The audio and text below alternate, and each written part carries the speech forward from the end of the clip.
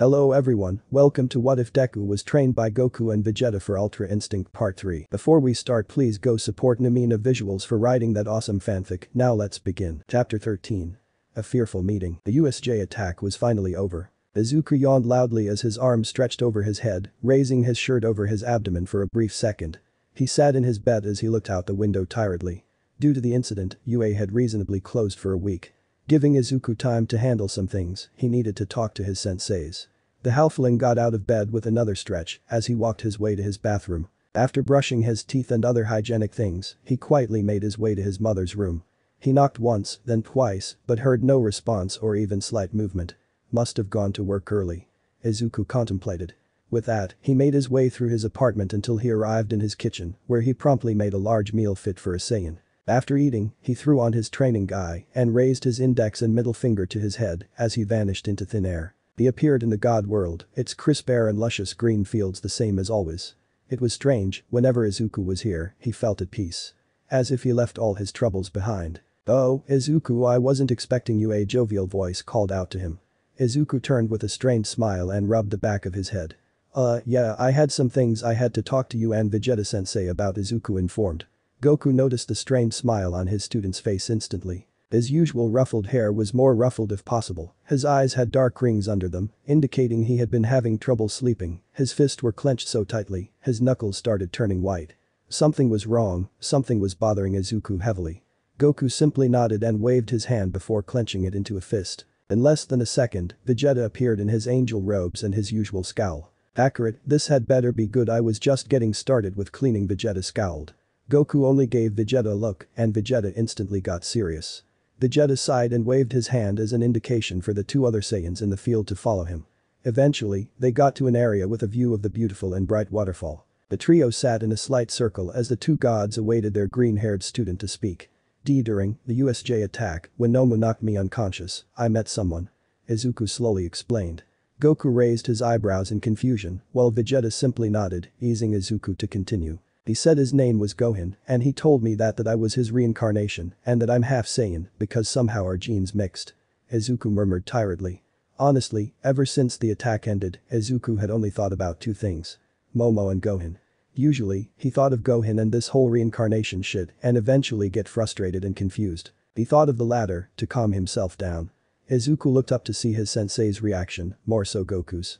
What met him when he looked into Goku's eyes was a mixture of emotions. Anger, sadness, happiness, etc.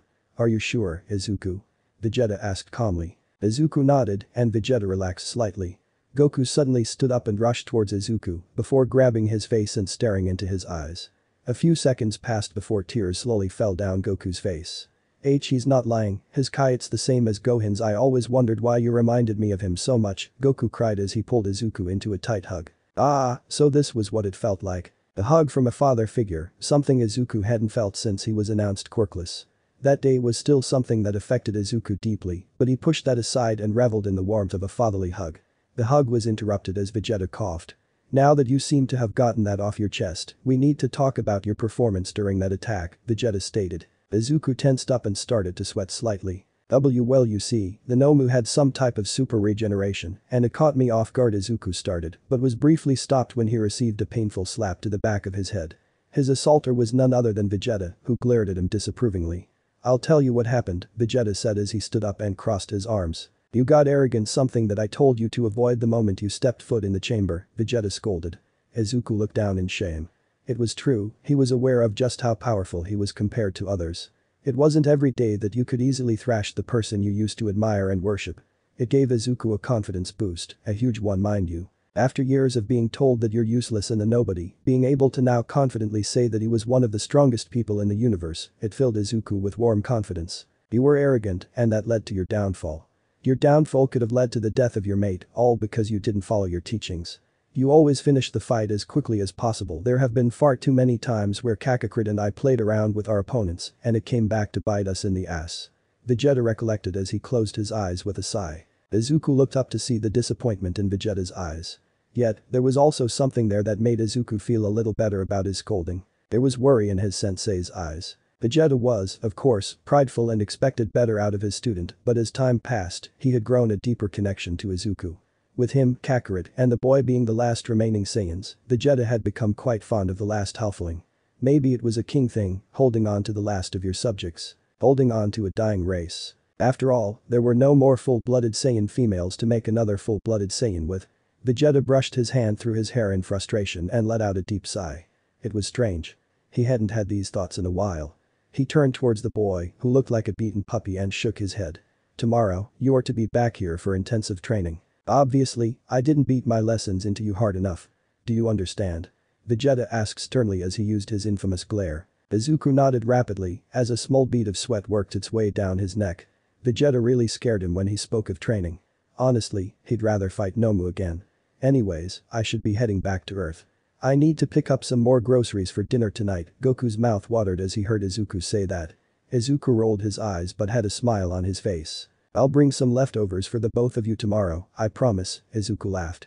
Goku smiled widely, and if you looked close enough, the corners of Vegeta's lips curled slightly.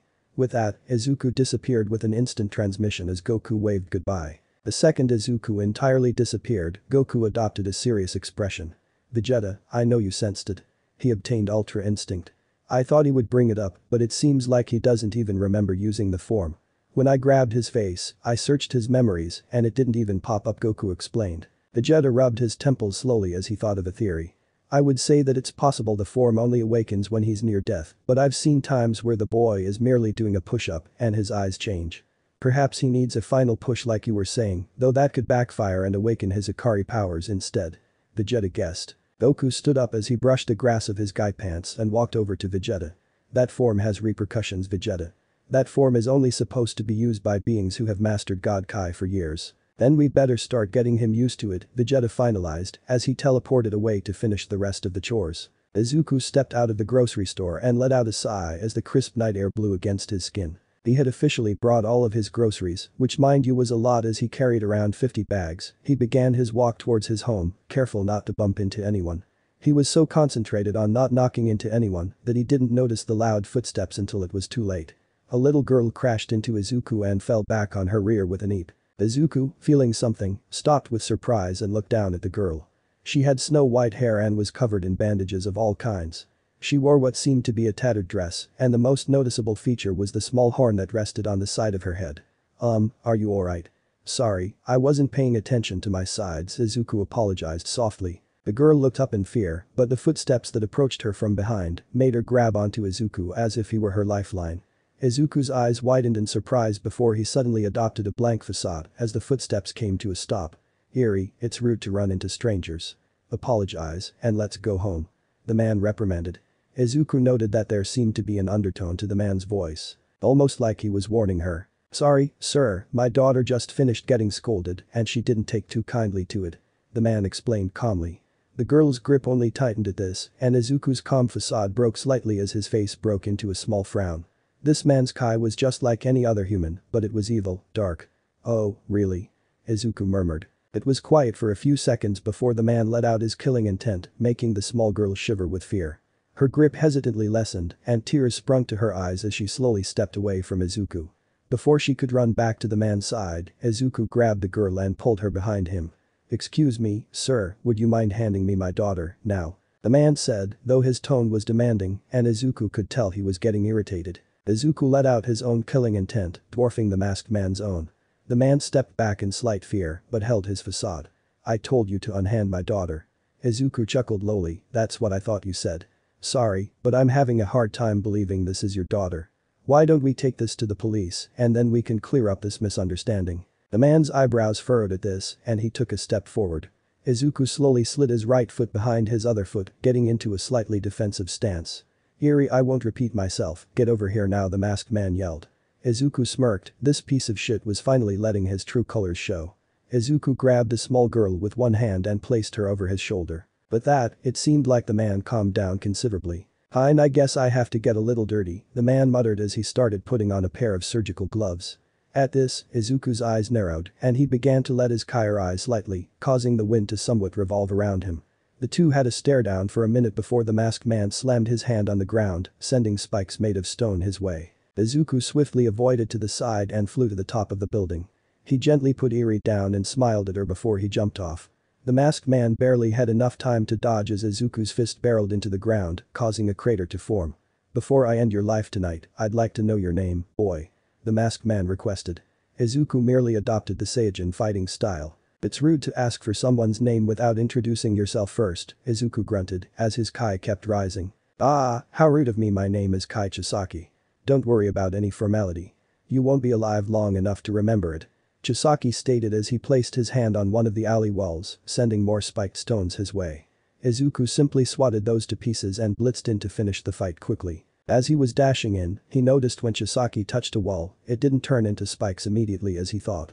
It was disassembling and reassembling to create something sharper. Izuku quickly dodged a swipe Chisaki made at him and countered with a vicious kick to Chisaki's side, sending him crashing into the wall. Izuku let out a battle cry as he swung his fist at Chisaki, but the man simply touched the wall, sending out more spikes that forced Izuku to dodge. Izuku bent his body backwards and swept Chisaki off his feet with a sweep kick. As the man was falling, Izuku maneuvered his hands to return him to his feet and raised his leg to deliver an axe kick into his stomach that sent Chisaki crashing into the ground. Extreme Kai manipulation. "Reaper's chains," Izuku shouted as chains of Kai sprung from his back and wrapped around the seemingly unconscious Chisaki. Izuku let out a sigh and was about to reach for his phone before he heard something that sent his senses into overdrive. "Shoot the girl." Izuku released his chains instantly and flew to Eri with his full speed. He grabbed the girl and rolled out of the way just in time for a sniper bullet to hit the spot where Eri was. Izuku growled and sent a Kai blast in the direction of the shot, unknowingly killing the sniper in the heat of battle. The sniper's skin burned away from the intense heat as he let out a gut-wrenching scream, not that Izuku heard. He was too focused on protecting Eri and finishing things with Chisaki. Izuku hopped down the building again to finish off Chisaki, but the man was gone. "DCH, bucking coward," Izuku muttered. "You mister?" A shy, quiet voice inquired. Izuku turned to see Eri looking on with slight fear, but she was a lot less frightened than she was earlier. Izuku looked surprised for a second before he got down on one knee, lowering himself to Eri's height. He let a soft smile grace his features as he grabbed Eri's small pale hands, causing her to look up at him with fear. "Sorry, you had to see that, Eri. But you don't have to be scared anymore, the bad man is gone," Izuku reassured. Eri's face became one of surprise before she stared into Izuku's emerald eyes, searching for any sign of deceit. After about 30 seconds, tears started to well up in her ruby-colored eyes as her grip on Izuku's hand tightened. "You mean it, is he really gone? He won't hurt me anymore?" Eri questioned frantically as tears poured down her chubby cheeks. Izuku pulled the girl into a hug and felt her stiffen before she relaxed. "I promise you, Eri, that man won't ever touch you again," Izuku smiled largely. That was it, that's all it took for Eri to throw her arms around Izuku's neck and wail loudly. Izuku held the trembling girl and closed his eyes. What kind of sick bastard would hurt such an innocent girl like this? The girl cried for about 10 minutes before Izuku felt her breathing slow considerably, meaning she fell asleep. "Ah, she's asleep. Guess I'll let her rest at home and look for her parents tomorrow," Izuku planned as he stood up and cradled a small snowflake against his chest. A strange sensation entered his body as he looked down at the sleeping girl. Her now rosy cheeks stained with tears. He couldn't describe it, but he knew that he wanted to protect this girl with everything he had. On that day, Izuku swore that nobody would ever touch a single hair on her head. Izuku stepped through his door, trying to enter as quietly as possible. The girl in his arms had been soft snoring the whole way home, and Izuku was happy she was able to finally rest peacefully. His happy thoughts were cut off as the light flicked on, and one Mama Inko stood in front of him, giving him a stern motherly look. Izuku nervously laughed as he adjusted the small snowflake to rub the back of his head. Hey, Mom, so this is Eri," Izuku muttered. The stern look he was receiving wasn't lessening, causing Izuku to shrink more and more. Goku-sensei was right, strong woman was a Saiyan's weaknesses. After overcoming the glare of the gods, Izuku explained the situation, during which Eri woke up. She looked around frantically but calmed down once she realized Izuku was holding her. "So let me get this straight.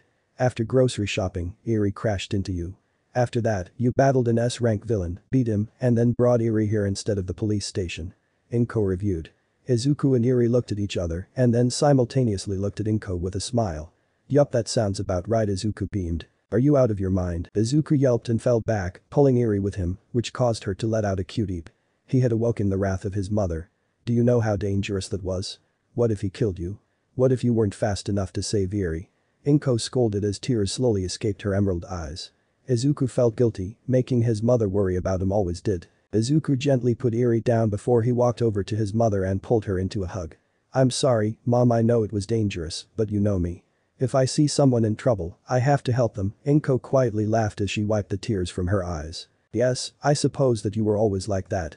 Inko chuckled. "Hey, now I've heard that it's a great trait to have." The two green-haired cinnamon rolls laughed as Eri looked on in confusion. Yet, seeing her savior laugh and smile put a warm feeling in her chest. It was foreign, something she hadn't felt in a long time. "I think people call this happiness." Inko looked over at Eri, who was deep in thought.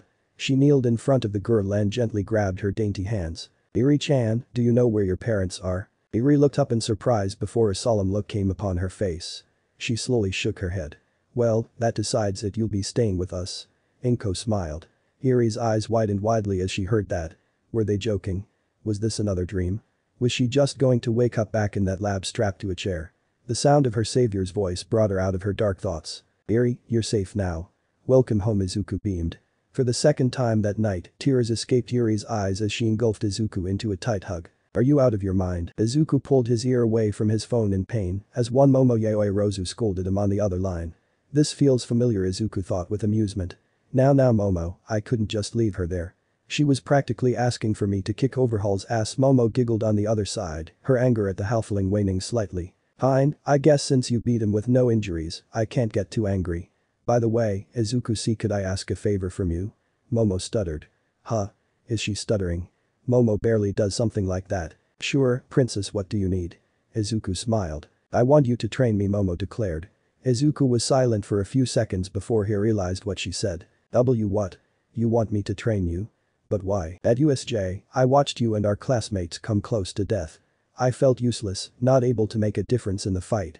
During that fight, you lost your arm protecting me. I want to be ready to fight by your side and not always be protected by you. The power you displayed was nothing short of spectacular. I know that under your guidance, I can become a better hero, so please," Izuku Momo explained. Izuku thought about this for a few seconds before sighing. "Of course I'll train you, Momo. But I'll have you know it won't be easy. You'll most likely hate me during this," Izuku said. "Thank you, Izuku, I won't let you down, I promise." Momo cheered. Though at hearing the last part, she giggled quietly to herself. "Oh, Izu, I could never hate you. I love you way too much for that," Momo expressed. Class 1 idly talked until their supposed substitute arrived. To their surprise, Aizawa walked through the door, but on top of that, he looked perfectly healed. "Aizawa-sensei, you're here, you look perfectly fine, but how?" Mina Ishido asked in excitement and relief. "I'm not too sure myself. I was pretty sure I had a broken rib and jaw, but when I woke up from being knocked out from Nomu, I was perfectly fine." Aizawa explained. "But enough about that, the first thing we'll be talking about is the upcoming sports festival."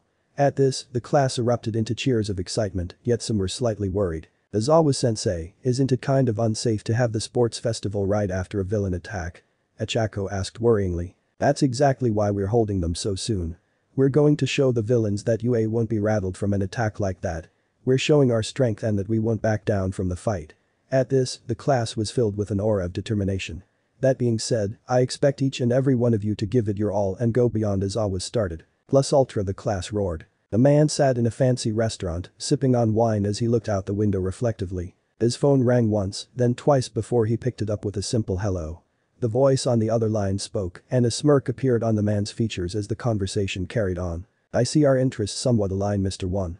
Why don't we schedule a meeting so we may discuss these plans for the future?" "Alright then, a pleasure doing business with you." The man smiled. He hung up the phone before taking one last sip of his wine and beginning to leave. "It seems everything is starting to unravel. Please, don't disappoint me." Izuku Midoriya. Name? Izuku Midoriya. Race? Half human, half Saiyan. Power levels. Base. 9,600,000,000. Primal. Base. 11 billion. Super Saiyan. 480 billion. Super Saiyan 2. 960 billion. Super Saiyan 3. 300 trillion and 840 billion. Initial Ultra Instinct. 67 septillion, 500 hextillion. Quirk. Extreme Kai Manipulation. Allows the user to have ungodly control of their Kai. The user can create most things using Kai and can use Kai to enhance healing. Drawback. If a user uses it for an hour straight, they lose the ability to use Kai for an hour. Name? Kai Chisaki. Race? Human. Power level? 50,000. Quirk. Overhaul. Name? Eri. Race? Human. Power level? 1,500. Depends on emotion. Can shoot up to 75,000. Quirk. Rewind. Name? Son Gohan. Race? Half Saiyan. Power levels. Base? 600 billion. Ultimate form, suppressed. 5.3 trillion. Ultimate form. 500 trillion. Name. Momoyaoi Rozu. Race. Human. Power level. 2000. Quirk. Creation. Name. Azawa Shoda. Race. Human. Power level. 7000. Quirk. Erasure. Name. Son Goku. Race. Saiyan God. Power level. Quirk. Quirkless. Name. Vegeta Briefs. Race. Saiyan Angel. Power levels. Base Mui. 20 octillion, 500 septillion. Quirk. Quirkless. Chapter 14. Training for the festival. Izuku smiled as he watched Momo pant heavily on the floor, sweat from their activities covering her body. The training they were doing was quite intense, after all. Now, Momo, running out of energy. Izuku teased as he hopped from foot to foot. Momo wiped the sweat off of her head before a smile graced her features. Not at all, Izuku-sensei, Momo replied as she spun her staff and got into a battle position. Izuku smirked and did the same before they were at a standoff. Momo charged in and swung her staff out, making contact with Izuku's Yaoi. Izuku pushed off and switched his grip to one hand as he slammed Yaoi down, vertically smashing into the ground. Unfortunately, Momo dodged and countered by thrusting the staff towards Izuku's temple. The halfling swiftly righted his pole and pushed forward, deflecting the staff and entering Momo's guard. Izuku swung out with a fist, only to have Momo create another pole instantly, blocking his fist. Good, you're learning to create quickly while amid battle, Izuku complimented. Momo smiled as she dropped her staff, knowing Hat was coming next.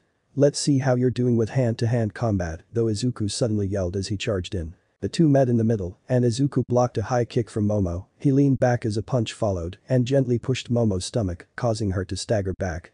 You're fast and smaller than I am, Momo, use that to your advantage. Being too aggressive can lead to your downfall.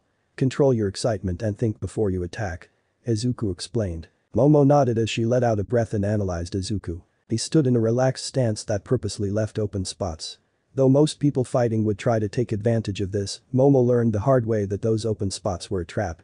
Momo, deciding on her plan, dashed in and went for a low kick that Izuku blocked by raising his leg. Keeping up the momentum, Momo went for another low kick to the other leg, causing Izuku to backflip off his last leg. As he landed, Momo threw quick punches that Izuku either dodged or slapped away. Izuku threw out a lazy punch that Momo ducked under and countered with a straight jab to the stomach. Izuku smiled inside his head, she was a rapid learner. Izuku stepped back as Momo let out a fury of kicks, making him rapidly move his head to dodge. She exhaled as she spun and delivered a swift kick to Izuku's gut, actually catching him off guard. Izuku quickly recovered and swept Momo off her feet, knocking her to the ground. Before she could recover as well, Izuku had his hand at her neck, his hands as straight as a blade. Do you give up? Momo sighed but nodded. The green-haired Saiyan chuckled and helped the girl up. Good job, Momo, I can tell you that you've improved in these past 2 weeks. We've got about 2 more days before the sports festival. Anything you think you need to work on? Izuku asked as he handed her a towel. If I had to say anything, it would be just to brush up on my close combat and fix my weak points. On top of that, the staff can only get me so far, Momo considered. Izuku closed his eyes in deep thought when an idea popped into his head. Before he could tell the Ravenet his bright idea, his phone went off. Hello? Yo, Izu bro, we still up for today's training? Kirishima asked. Oh yeah, for sure, man, I'll meet you the dojo soon. Is Ajiro already there? Yup, just called him before you, bro. Alright then, Red, see you soon, Izuku smiled. Izuku hung up the phone, only to spot a pouting Momo. Is there a problem, princess? Izuku chuckled. Momo simply mock glared at the teen. Those two are taking away from my Izu time, Momo pouted. The Saiyan laughed before pulling Momo into a gentle hug. How about we watch a movie tonight? You can pick. Momo snuggled closer to Izuku and smiled brightly. The sight made Izuku's heart thud, causing him to blush. Oh, what's this? Is the mighty Izuku blushing like a schoolgirl? Momo teased. Izuku rolled his eyes through Momo over his shoulder, causing her to giggle before he flew off into the sky to drop her off. Izuku entered the dojo and sighed as the cold air from the AC blew onto him. He smiled once he saw Ajiro and Kirishima warming up in the boxing ring. Yo, Izuku called out with a smile. Ajiro and Kirishima stopped their workout as they greeted their green-haired friend. Izuku noticed that the two were ready for an intense sparring session today.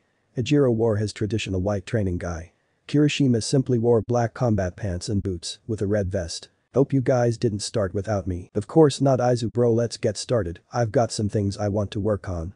We doing 1v1s or free for all? Kirishima asked. Let's do ones today. Ajiro, wanna go first? Izuku implored with a smirk. The chance to fight the legendary turtle hermit style. You're on, Ajiro cheered. Izuku smiled and fist bumped Kirishima as he entered the ring. He closed his eyes as he lowered his kai to Ajiro's level and got into his fighting stance.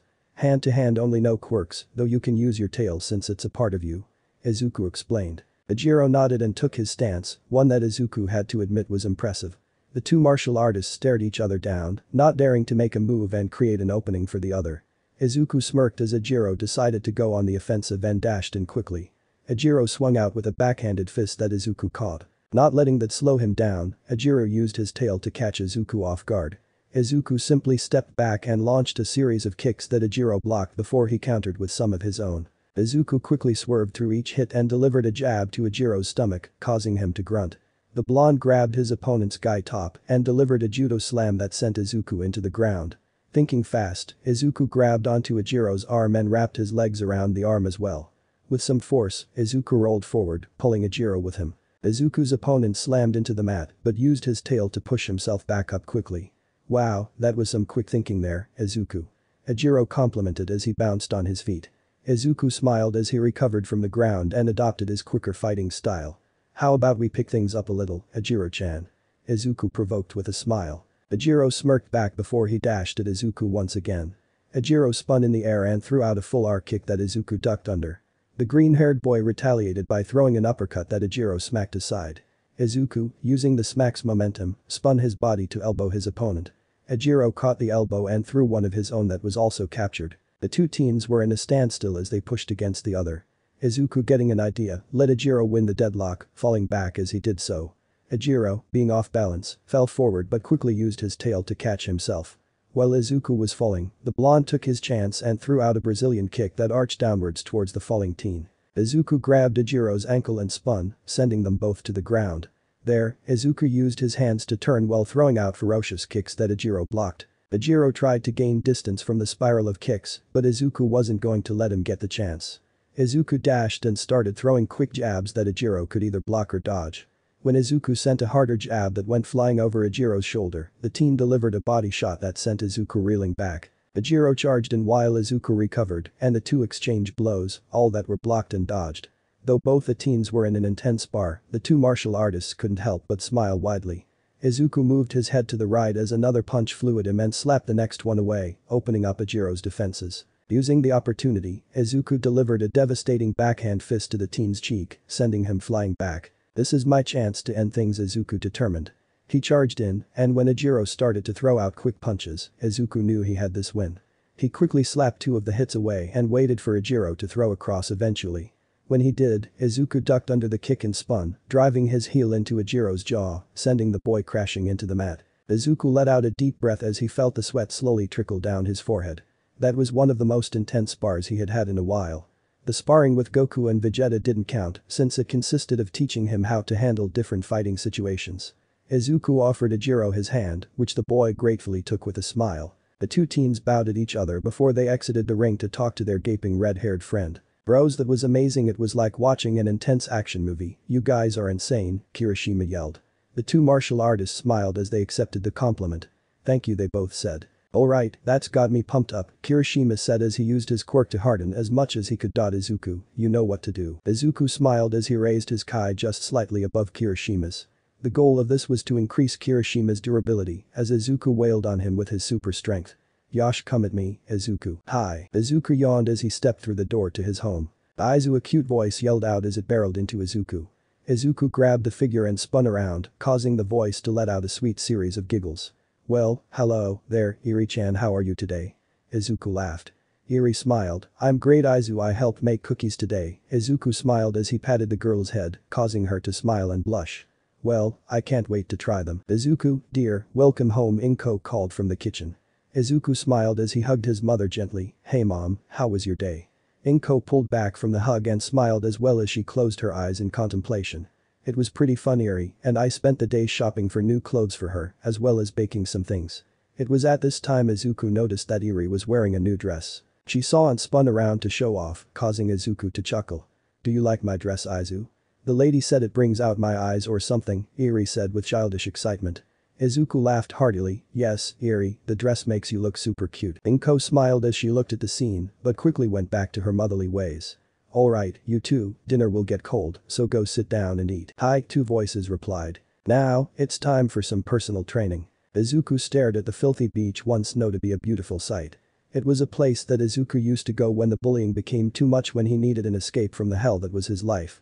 Izuku had decided 2 weeks ago that for his training, he was going to clean this beach. All of it. Though with Izuku's powers, he could quickly just disintegrate all the trash with a simple Kai Blast. But to make this harder, Izuku decided he would not only not use Kai Blast, but not use his Kai at all. He would move every item by hand, something that would build up his physical endurance and strength. But that wasn't enough for the Saiyan. His blood thrived for more intense training, a more intense challenge. That's where a little gift from Vegeta and Goku sensei kicked in. Izuku looked down at his wrist that now held a watch that had 3 buttons on it. One was for the instant materialization of his hero costume. Something that Izuku had yet to try, but was extremely thankful for. The second was what Izuku needed at the moment. It was an invention of some kind that altered the gravity of the wearer. Meaning, Izuku could put the gravity to insane levels and use it to train while he cleaned the beach. The third was a button that Izuku liked to call the no-no button. It was a button that Vegeta sensei threatened never to touch unless absolutely necessary. The glare he had received after that instantly got rid of any curiosity and replaced it with fear. Izuku began stretching as he loosened his body for the strain that was surely about to come out of this. He grinned with determination as he pressed the button a few times, causing his gravity to shift to the exact number of 2000. Izuku immediately collapsed to his knees as the strain overcame him, and sweat poured down his forehead as he struggled to stand back up. When he finally righted himself, he let a broad smile out. In no time at all, Izuku was in intense training. He practiced katas until he could do them in his sleep. He lifted cars, refrigerators, and all kinds of metals into a pile, and also did physical training, such as push-ups, sit-ups, etc. By the time Izuku finished moving the trash, it was around midnight. Alright, time for my final training. Izuku thought as he disabled his gravity on his watch and sat in a meditative position in the sand. Izuku calmly breathed before he suddenly let his mind go blank. A few minutes later, a heat aura began to surround Izuku as his hair flowed. He held this for about 10 seconds before it faded and Izuku fell back in exhaustion. Ah damn it, that form is harder to attain than Super Saiyan God. Izuku growled in agitation. So you have yet to access the God forms, huh? This should be easier than I expected. Izuku immediately shifted himself, so he was standing in a defensive stance towards the voice. There stood a man with a hooded cloak that covered his features. He wore all black clothes, including a sleeveless muscle shirt with combat pants and boots. On his hip, he had a katana, as well as 2 more crossed on his back. It was then that Izuku sensed his Kai. This is one of the strange Kais I sensed at USJ. Izuku immediately pressed the button on his watch, bringing out his hero costume, as well as his senzu bean pouch and yai. Who exactly are you? You don't seem to have good intentions, Izuku questioned as he slid a bean into his mouth. He immediately felt his sore muscles and cuts heal. I've been sent to test you in a more personal matter. My name isn't important. Don't disappoint me, Izuku Midoriya, he yelled as he lunged at Izuku. Izuku immediately blocked the attack but was surprisingly sent back. Izuku flipped and landed on his feet before he dashed in to meet the mysterious man in a clash. The 2 fighters pushed against each other, but eventually, Izuku was overpowered. The man slammed Izuku into the ground before he kicked the green-haired Saiyan in the ribs, sending him gliding along the sandy floors. I have to say, I'm quite disappointed. I've heard such good things about you. The man mocked. Izuku wiped the blood from the corner of his mouth while he glared at the cloaked figure. Let's see how long you can keep talking shit. Izuku clenched his fist at his sides as he built up his Kai for a massive explosion of power. Soon his hair stood spiker, a golden aura surrounded him as well as green lightning. Izuku was now in his Super Saiyan 2 form. Izuku dashed in and spun before throwing a high kick that the man blocked with a grunt. The man went for a punch that Izuku slapped away and the 2 began to exchange blows. Each blow caused the sand to flutter wildly around the 2 warriors, creating a crater with every hit. Eventually, Izuku ducked under a cross that left the man open for a hard uppercut to the stomach. The man coughed up blood but smiled as he put his hands together above his head, bringing it down to the back of Izuku's head. Izuku's vision went blurry for a few seconds, but he recovered and dug his hands into the sand as he arched his body so his legs wrapped around the man's neck. With a yell, Izuku pulled off a Hurricane Rana, sending the man sprawling on his back. The halfling Super Saiyan quickly got in the top mount position and began raining down punches on the man who could barely block the onslaught. Izuku was suddenly blown off as a huge gust of wind blew from the man. Izuku flipped so he landed on his one knee. He looked at the cloaked man as he slowly got up, but something wasn't right. Izuku couldn't sense his Kai. Shit, that's God Kai, I haven't mastered that. Izuku panicked. The man, whose eyes were now slightly revealed, glared at Izuku before he closed them for a few seconds. He opened them and then turned around as his cloak floated in the wind. It seems that our time here is done, Izuku Midoriya. Next time, we'll finish things, the man stated before he disappeared with a snap. Izuku glared at the spot for a while before he dropped his transformation and put his index and middle finger to his head, preparing for teleportation. Goku and Vegeta sensei had to know about this. Name: Cloaked Man. Race: unknown. Power level: base form 980 billion. God form: 900 quadrillion. Quirk. Chapter 15. UA Sports Festival, Part 1. The day was the day of the UA Sports Festival. Izuku stretched as he awoke from his slumber, his eyelids felt heavy, and the loud blaring of his alarm clock was starting to get annoying. With a grunt, Izuku slammed his hand down on the alarm clock, smashing it to nothing but a heap of mechanical parts. Oh god damn it, that's the 5th one this month, Izuku swore. He grumbled as he got up from the bed and walked to the bathroom to get ready for the day. It wasn't until he washed his face that he realized what day it was today. Oh shit, the festival's today, Izuku yelled with excitement, his face still soaked. Izuku, language Inko yelled angrily from the kitchen. Izuku flinched slightly at his mother's voice. She was scary when she was mad. Izuku speedily finished getting ready, put on his UA gym uniform, and rushed to eat the enormous breakfast his mother was now accustomed to making. His fast-paced eating caused Eri to giggle cutely, which caused Izuku to blush. He finished his breakfast with speed and kissed his mother and Eri on the forehead before he rushed out. When Izuku arrived at his classroom, he saw the rest of his class all wearing the same gym uniform. Some looked nervous, others excited, some a combination of both. Yo, Izu bro, Kirishima yelled with a smile as he ran over. Izuku smiled as the two fists bumped. Over the past 2 weeks, he, Ajiro, and Kirishima had become great friends and training partners. To Izuku, it was nice. Ever since he had been announced as quirkless, he had lost all his friends. Even the ones he thought he had gained were fake or were just making fun of him. Hey, Kirishima, you ready for today? Izuku asked with a smirk. Kirishima hardened his arms for a second with a broad smile on his face. Are you kidding? I'm excited, this festival is going to be so manly, Kirishima cheered. His excitement caused Izuku to grin widely. He took this time to look around for his princess and spotted her talking to Todoroki. This naturally caused Izuku to frown slightly. His eyes flashed red before they returned to their emerald green. Momo glanced over at Izuku before a broad smile graced her features and she ran at the halfling.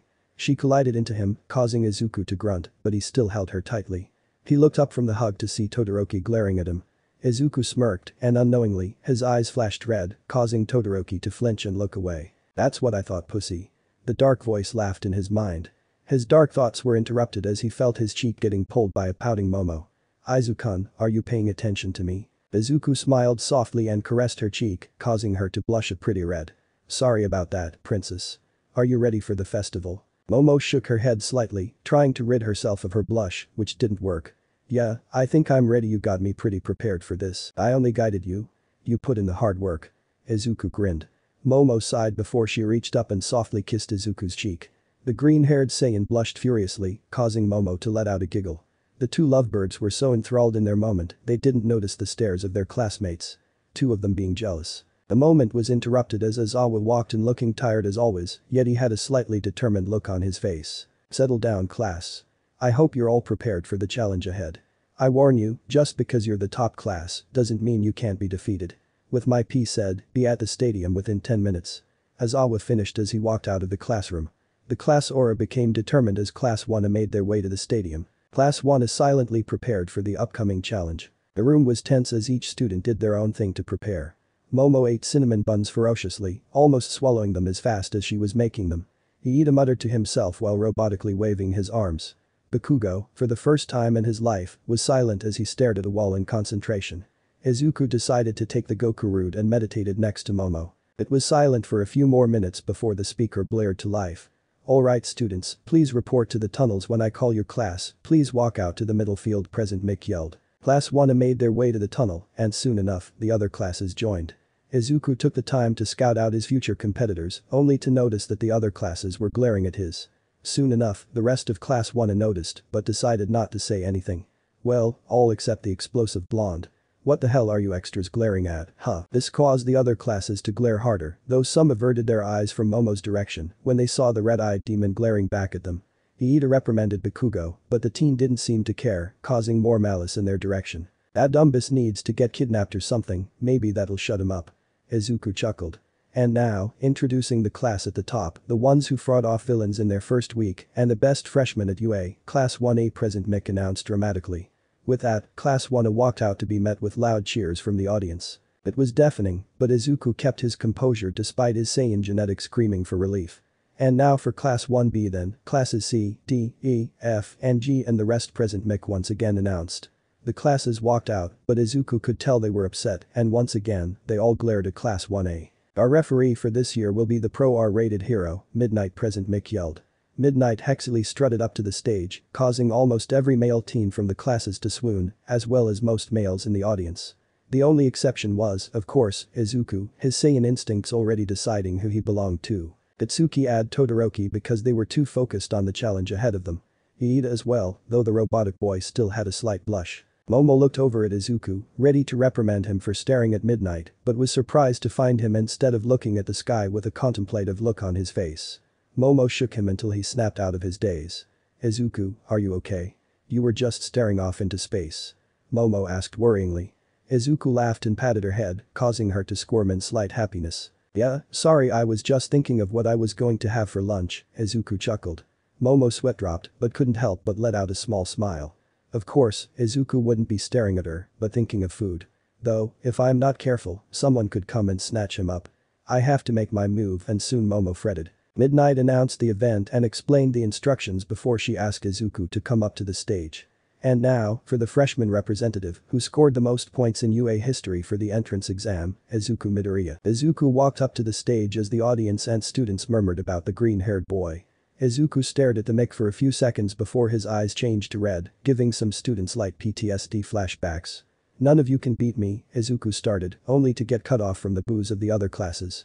Momo looked up at Izuku with slight disappointment, but smiled when he winked at her. As I was saying, none of you can beat me. Why? Because instead of focusing on other stuff, I'm fully dedicated to winning this thing. So I say this to the other classes, who cares if you're not a part of Class 1A?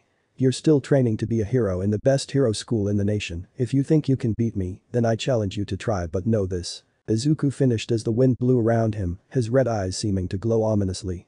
I won't go down without one hell of a fight. With that, the audience cheered loudly. Izuku smiled as his eyes turned back to its natural green color. To his glee, he noticed that every class, including his, looked determined as hell. Good, I need a good challenge. Snapping out of his thoughts, he noticed the classes getting lined up at the tunnel. It was mainly an obstacle course, one that had multiple robots, traps, and of course, obstacles. The timer started and Izuku simply leaned against one of the walls in the tunnels. Once the timer hit 0, President Mick yelled for the students to start. Each student ran for the tunnel, but Todoroki beat them to it, freezing the tunnel so nobody could pass. Eventually, Bakugo blasted the iceberg to smithereens, and the race was on. It was then that the audience noticed that Izuku hadn't moved. He was simply leaning against the wall, his eyes closed. The other students ran into giant robots, but one was quickly destroyed by Kirishima, who punched through it with no effort. Another one was destroyed by Momo, who used her quirk to create a cannon to blast right through it. Though, she had to open up her shirt to do so. At this point, Todoroki was in first, while Bakugo was in second, but hot on Todoroki's ass. Pause. In third place was a girl in Class 1B by the name of Ibara Shiozaki. It was when the students got to the canyon that Izuku moved. He stretched dramatically before smiling and winking at the cameras. He slowly hovered off the ground before flying off so fast that he left a crater behind. He flew past the robots and over the canyon, but not before flying by Bakugo and smacking him in the back of the head and flying off. As he passed Todoroki, he could see him glare at him with hatred. Izuku simply flicked him off. With only 15 seconds, Izuku arrived at the tunnel and walked in, only to be met with silence. The audience was in disbelief, as well as the teachers who hadn't seen how powerful Izuku indeed was. Aren't you supposed to announce something? Izuku asked Midnight with a smile. Midnight blushed in embarrassment, but before she could announce anything, President Mick beat her to the chase. And in first place in an astounding 15 seconds, Izuku Midoriya. This broke the audience out of their shock, and they cheered loudly as Izuku smiled, rubbing the back of his head. The students in the obstacle course were shocked, some slightly scared. There was no way that one student had that much speed and power, determined not to be shown out. Everyone kicked it into overdrive. Izuku decided to watch his love interest and was surprised to see her moving slowly, almost as if she were being weighed down. Izuku squinted and what he saw made his Saiyan blood go wild. Hanging on to Momo's ass was that damn grapist Mineta. With a growl, Izuku sped off faster than he had before, arriving at the minefield where Momo was struggling. "Momo, stay still," Izuku commanded. Momo, hearing the edge in his voice, could only nod and followed instructions. Izuku walked around Momo, and as he thought, the grapist was hanging on to her ass lustfully, drool pouring out of his mouth, his eyes closed in appreciation. What further angered Izuku was the fact that Momo was trembling with fear. "I thought I told you what would happen the next time I caught you doing shit like this. Especially with my Momo," Izuku growled, his eyes a burning red color. Mineta froze, then sweat started pouring down his forehead at a rapid rate. He decided to do something risky that could get him killed or buy him time. "Don't touch me. If you pull me off, my balls will stick and pull her clothes with me," Mineta challenged with a sick grin. His grin was wiped off his face when he, along with Momo's pants, were pulled off quickly by Izuku. "I don't fucking care," Izuku emotionlessly whispered. With a quick movement, Izuku ripped off his top gym uniform and wrapped it around Momo's hips, covering her from prying eyes. Before the grapist could run, Izuku grabbed the back of his head and drove it into the dirt, knocking him out instantly. He then delivered a rib-shattering kick to the downed grapist, sending him flying back to the tunnel where the obstacle first started. Izuku turned to Momo to see her staring up at him, her gray eyes clouded with unshed tears. Bakugo and Todoroki are neck and neck in the final tunnel. Who will take first place, now that Izuku has went back in? Present, Mick yelled. Izuku, thinking quickly, picked Momo up bridal style and took off towards the center stage.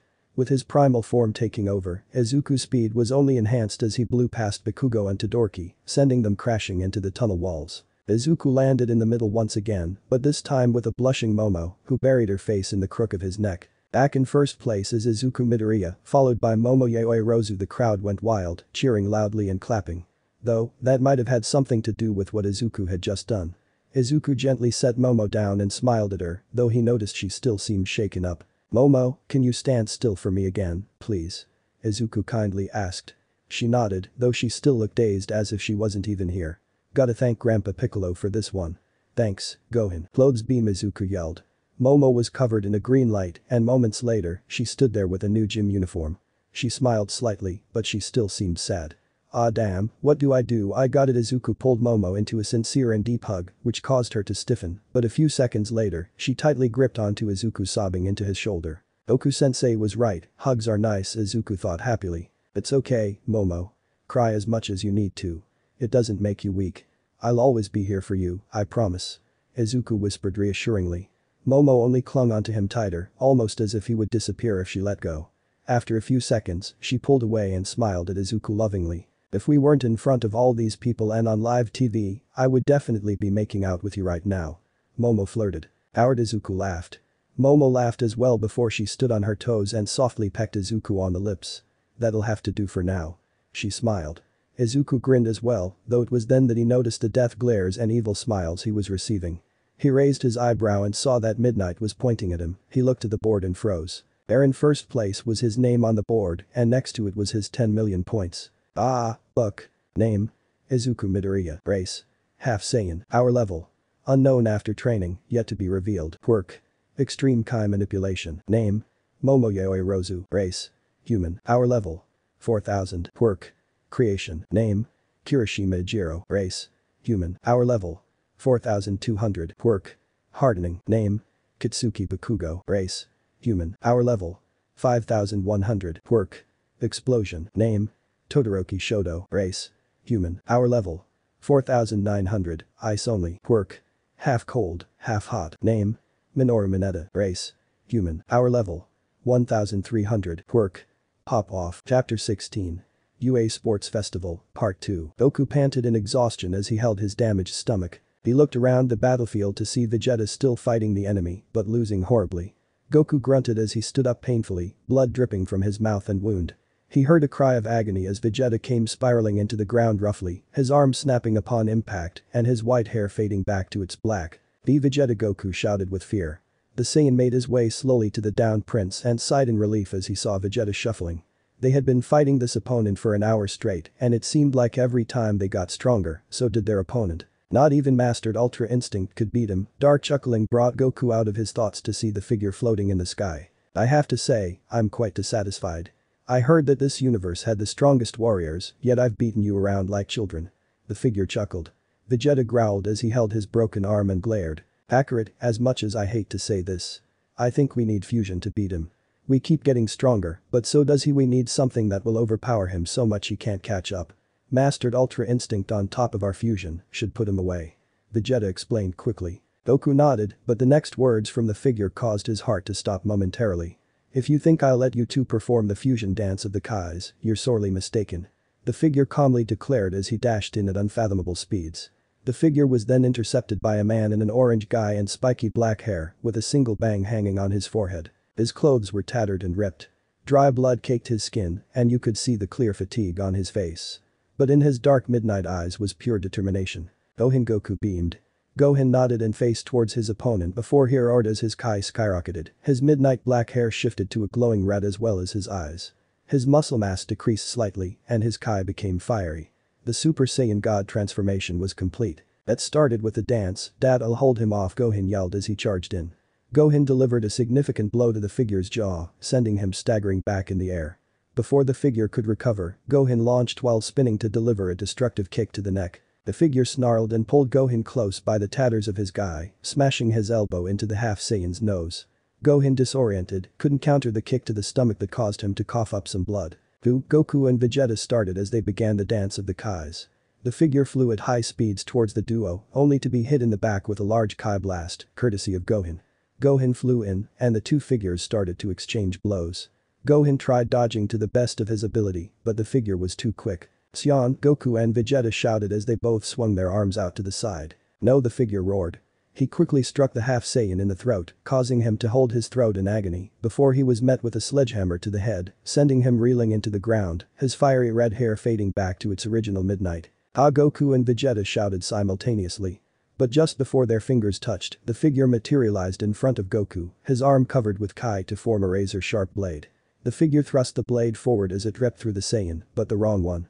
The last thing Goku saw before he fused with Vegeta was his son appearing in front of him, taking the blade right through his heart. "Ah, shit." Izuku gazed in exhaustion as he noticed the 10 million points next to his name. Izuku sheepishly rubbed the back of his head. Midnight Sensei, could you explain the event again?"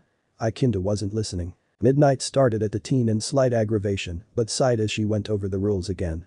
I honestly wrote a whole paragraph explaining this, but the entire chapter got deleted. I'm not doing it again. XD. Izuku listened and essentially understood the rules.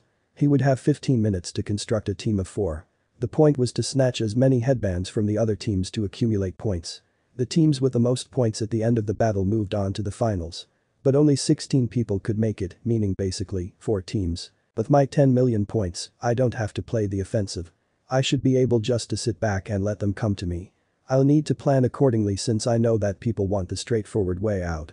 Izuku planned in his head. Or at least he thought he did. "Izuku-kun, you're mumbling again," Momo informed with a sweat drop. The 15 minutes to find your team starts now," Midnight shouted. Immediately students started frantically searching to find their perfect team.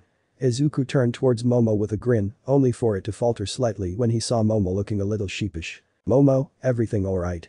Izuku asked worryingly. Momo felt lousy now for what she was about to tell him. He was looking at her with such care that it melted her heart. If it were any other situation, she would have cooed and smushed Izuku. She sighed before deciding just to come out with it. "Ikinda already promised Todoroki I would help him with one of the events. Since this is the only team event, I have to keep my word," Momo explained. Izuku's eyes blazed red with brief anger, but disappeared only to reveal his emerald eyes now filled with slight hurt. Momo felt her heart clench with pain. She despised that expression on her Izuku. "Why would you team with somebody like him? He treats every single one of us with disrespect," Izuku asked, getting slightly annoyed. His Saiyan instincts were screaming at him to control his mate, but his human side kept his thinking rational. Momo frowned. "Then is it not our job as the class presidents to figure out what his problem is and help him fit in?" "That's the problem, he never wants to fit in," Izuku pointed out angrily. The two stared at each other for a while with slight anger. "I'm staying on his team, Izuku. That's final," Momo concluded, her onyx eyes daring Izuku to argue further. Izuku stared into her eyes for a couple more seconds. Emerald crashing against onyx before grunting and turning off to find teammates. If Momo wanted to help that asshole, so be it. He walked off so fast, he didn't notice the worried frown on Momo's face as he marched away. She didn't like it when Izuku walked away from her. It made her heart feel heavy. Izuku couldn't think of anything. He was angry, frustrated, and quite frankly slightly hurt. Don't get it twisted. He never expected or wanted Momo to stay at his sides at all times. That would be ridiculous and honestly in his future line of work, inconvenient.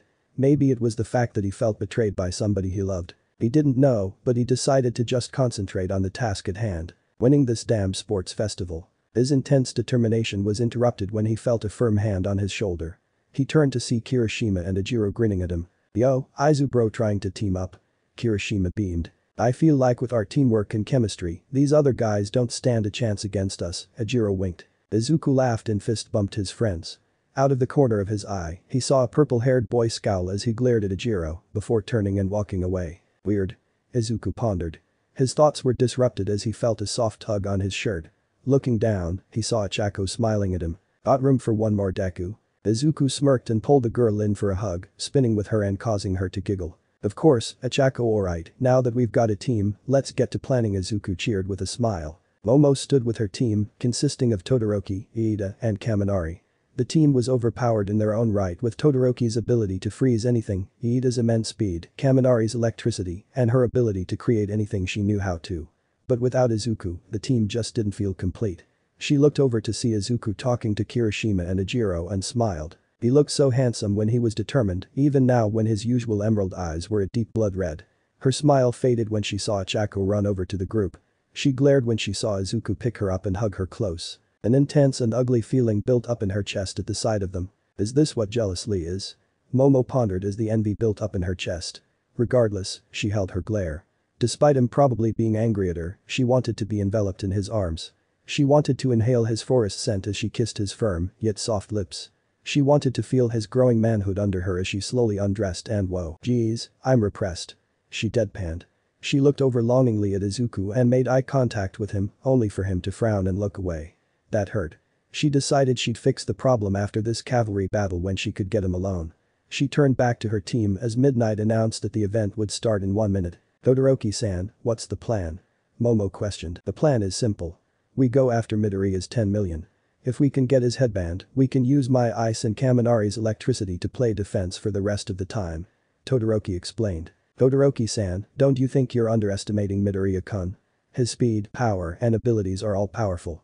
It would be unwise to go in without some form of strategy against him," Iida explained. "I don't care about Midoriya. I'm winning this thing, and that's all that matters," Todoroki concluded as he turned around. Momo sighed but began to get in formation for the cavalry battle ahead. "Let the battle commence," Midnight proclaimed, causing the crowd to go wild. The plan was simple. Since Izuku would be on top, he wouldn't be able to make everyone fly without breaking formation, which would result in disqualification. So, that role went to Achako. Kirishima and Ejiro would use their quirks for protection. Kirishima would harden to take the brunt of most attacks. Ejiro would use his tail to swipe anyone from coming too close to the team. And Izuku? "I'm the bucking powerhouse if it starts going to shit," Izuku analyzed, determined. As soon as Midnight announced the start of the event, multiple teams rushed towards Izuku's team. Achako quickly touched everyone, making them float above the charge. Deku Kitsuki screamed as he launched himself from his team to rush at Izuku. Izuku, with his eyes radiating a bright red, grinned wolfishly at Kitsuki. Kitsuki threw forward an explosion with both hands, only for Izuku to prevent it by putting his hands in Kitsuki's. All that came out was a massive wind of smoke. The two glared at each other, yet both had almost evil grins on their faces as they pushed against each other for power. Of course, Izuku won out and Kitsuki was forced to backflip back to his group, which caught him. "Izu bro, Todoroki," approaching on the left, Kirishima informed. Izuku shifted swiftly and already felt the coldness from the iceberg Todoroki and his team were using to get to him. "Kirishima, harden and start cracking that iceberg." Achako, keep holding on, Izuku commanded. Kirishima did as instructed but couldn't finish in time before Todoroki and his team was upon them. Todoroki looked at him with a smug grin before he lunged for the headband. Though the smug grin was wiped off his face when Izuku widened his eyes, causing a burst of air to send Todoroki flying. "Powerhouse Motherbicker," Izuku shouted. Todoroki's team instantly sped off to catch him. The battle continued like this for the next 30 minutes. Teams would try to take Izuku's headband, only for them to either get swatted away, their attacks to be tanked by Kirishima, or for Izuku to use a burst of Kai to blow enemy teams away. "Time!" Midnight shouted, stopping everyone in their tracks. "That's time, in the first place we have Team Midoriya," Midnight announced. Izuku, Kirishima and Ejiro all cheered while Achako vomited off to the side with her thumb held up. Second place, Team Todoroki, Iida, Momo and Kaminari cheered, but Todoroki was seething on the inside. That whole time, he couldn't even touch Izuku. It was like he had an automatic defense whenever someone got close. He looked over at said team to see him cheering. It wouldn't matter.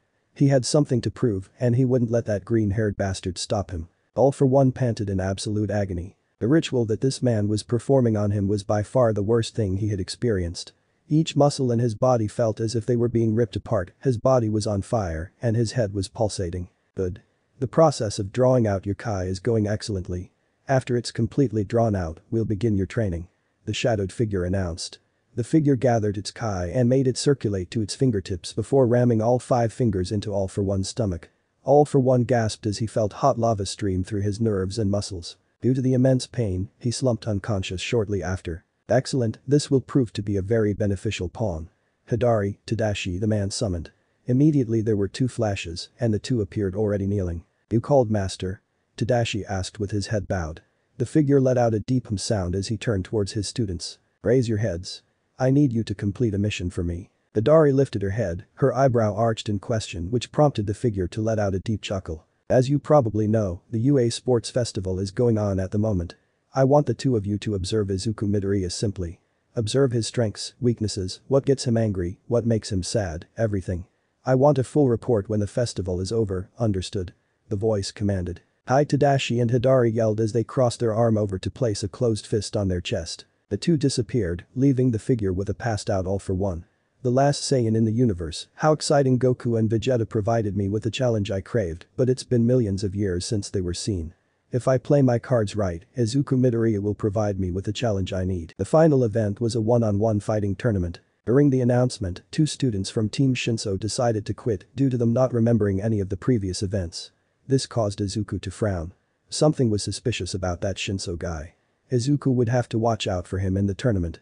Because 2 members quit, Tetsu and Abara Shiozaki, who were tuner-ups, filled the spots. With everything decided, the matches were as following. 1. Mina Ishido vs Kirishima Ejiro. 2. Shoto Todoroki vs Mei Hatsum. 3.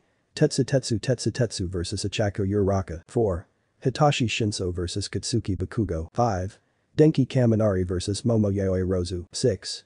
Fumikage Tokoyami vs Izuku Midoriya. 7. Ibara Shiozaki vs Ajiro Mashirao. 8.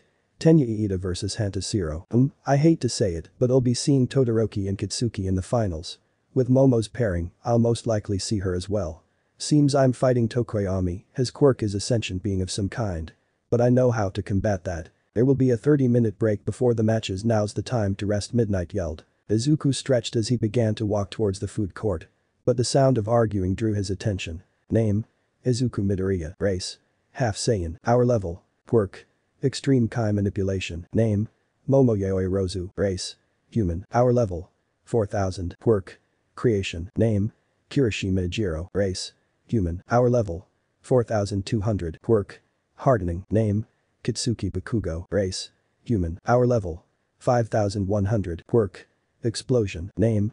Todoroki Shoto. Race? Human. Hour level? 4900. Ice only. Quirk? Half cold, half hot. Name? Ajiro Mashirao. Race?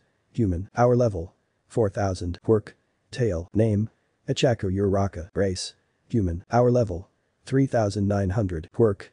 Zero gravity. Name? Tenya Iida. Race? Human. Hour level? 4400. Quirk?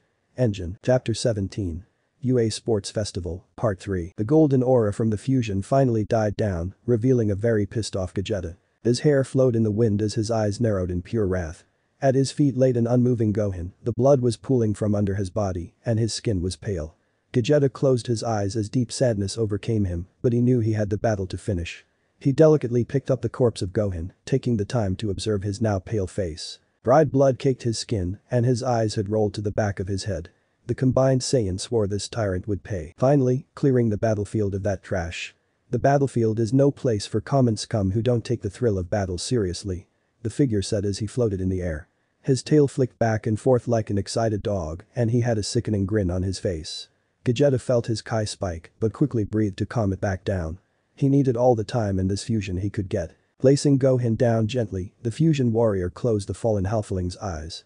The half Saiyan's orange guy was ripped and destroyed, all but the blue undershirt remaining. Bruises peppered his pale skin, and blood was trailing from multiple areas on his body. He looked like death warmed over. "Thank you, my son. Your sacrifice will not be in vain, I promise," Vegeta whispered. Vegeta rose slowly, his back facing the figure.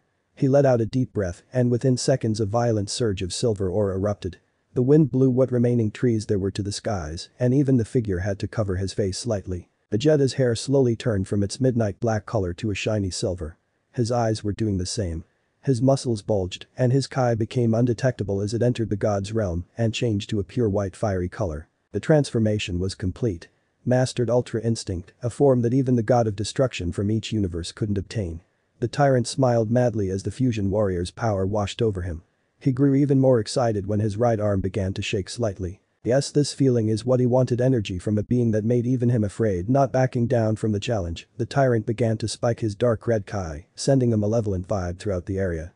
The two kais clashed against each other as the two warriors stared each other down. The final battle had begun. Izuku was making a beeline for the food vendor when the sounds of an argument stopped him. More specifically, who the voices belonged. Izuku couldn't recognize the other voice, but it sounded deeper, condescending as well.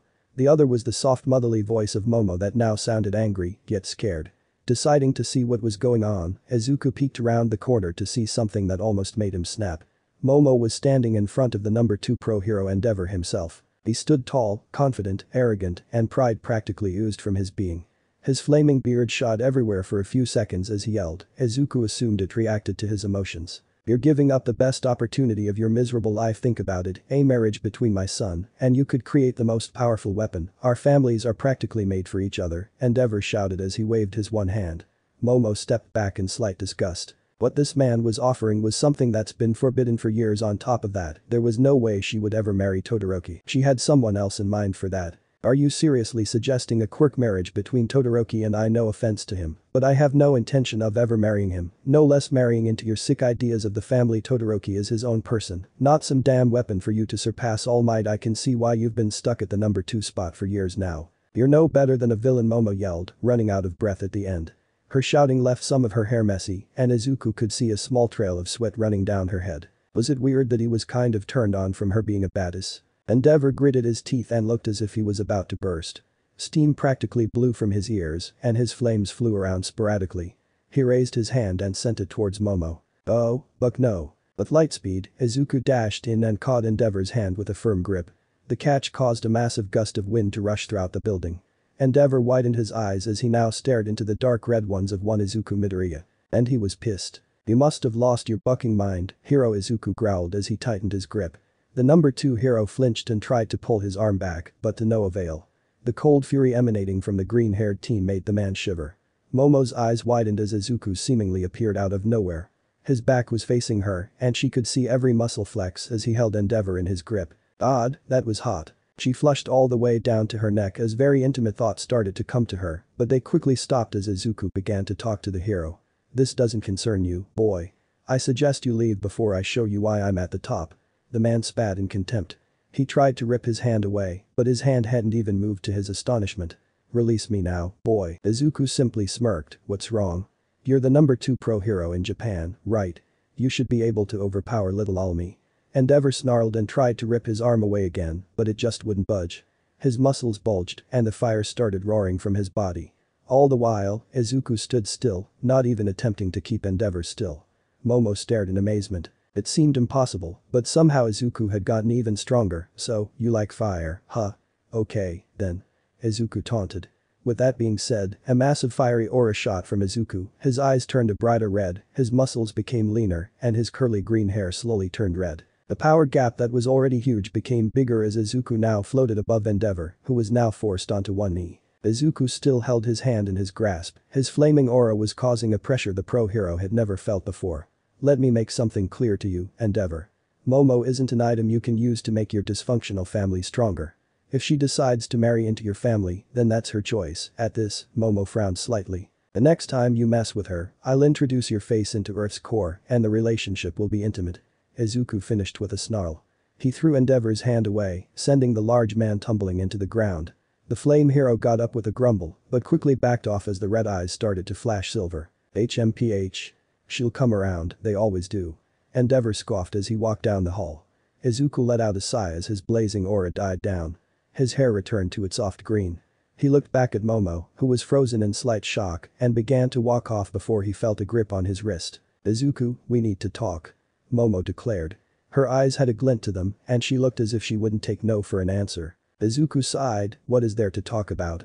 You made yourself pretty clear the last time we talked. That was different from this, but since we're starting with that, I'm betting you can see why Todoroki is the way he is." Momo retaliated. Izuku scoffed, "So because he has daddy issues, he's allowed to treat everyone else like they're beneath him. Sorry, but I don't pity assholes." Momo eyebrows furrowed in frustration. Izuku never was this cold. He was understanding, kind, and tried his best to make everyone feel happy. This Izuku was utterly different. It was then that she noticed his eyes. The usual green that made Momo swoon with a single look was now a deep red that looked angry, guarded, almost like they were always expecting a fight. That's it. When Izuku's eyes were red, he was usually angry. The last time she had seen his eyes like this was during his fight with Bakugo. "Izuku, I don't know what's wrong with your quirk, but you're not thinking straight. This isn't like you," Momo begged. Izuku flinched but ripped his hand away from Momo's grip. The action caused her eyes to water slightly, and Izuku felt his Saiyan instincts metaphorically slap him in the back of the head. He was technically making his mate sad, but the pain of seeing her defend Todoroki so vehemently was starting to get to him. He began to walk away again, but stopped as he felt slim arms wrap around his stomach. "Please, Izuku, I can't take this anymore. I don't like it when you're angry with me. I want you to hold me again. I don't like this feeling in my chest when I see you with other girls. I don't like seeing you look at me another way besides with love in your eyes. Please, I want my Izuku back."